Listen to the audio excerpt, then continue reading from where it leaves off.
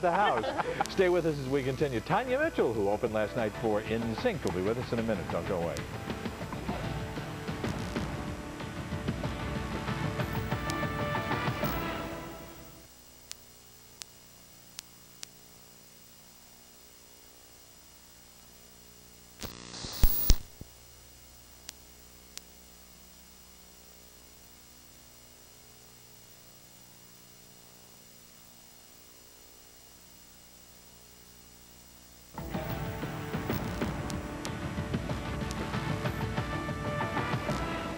When In Sync played The Vet last night, guess who was there?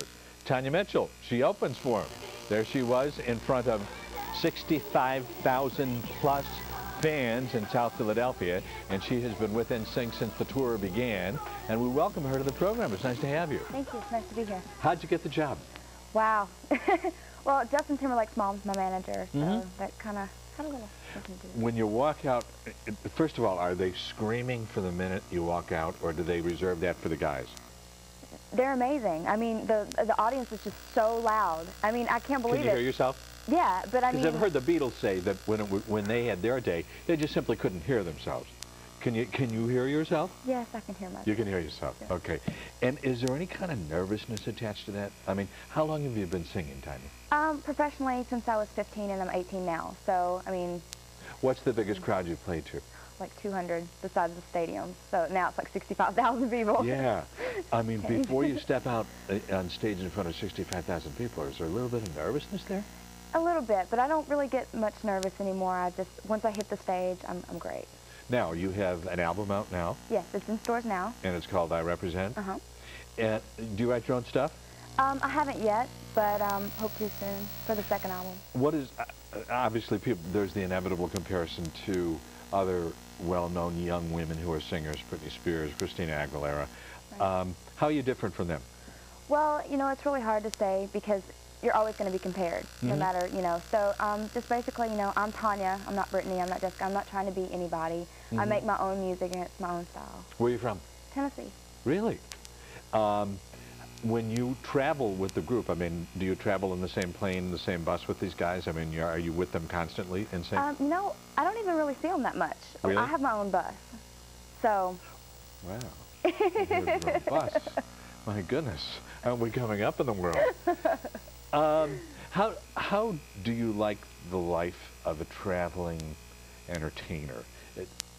Is there a point at which you say, you know what, I really need a vacation? You know what, I really love it. I've had so much fun. I mean, I love sleeping on the bus, which is probably weird, but I love it. I love being on the road. How much of that is helped by the fact that your mom is with you? Oh, a lot. So you've got family there. Right. Yes, a lot. No long-distance phone calls. What about back home, though? I mean, do you miss back home? I do. My dad's there, my puppies, and I miss my puppies.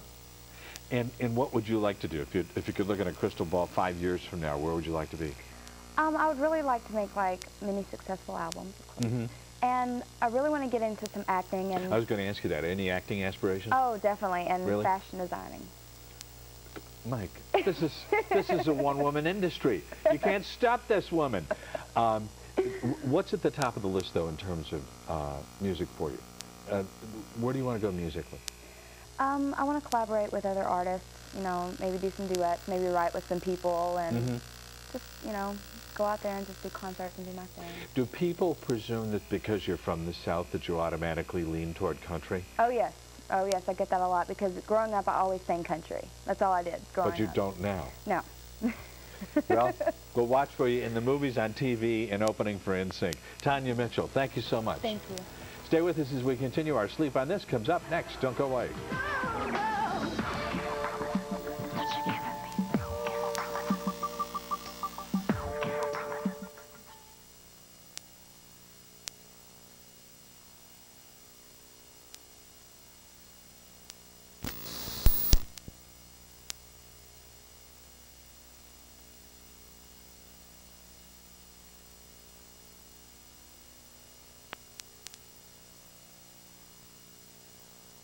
Finally, this little tidbit from Jill Steinbeck, who is a fitness trainer. If you want to have a nice romantic evening, go out and have some pasta and go home to bed to sleep because it's full of carbs and it'll make you real tired. Good night, everybody.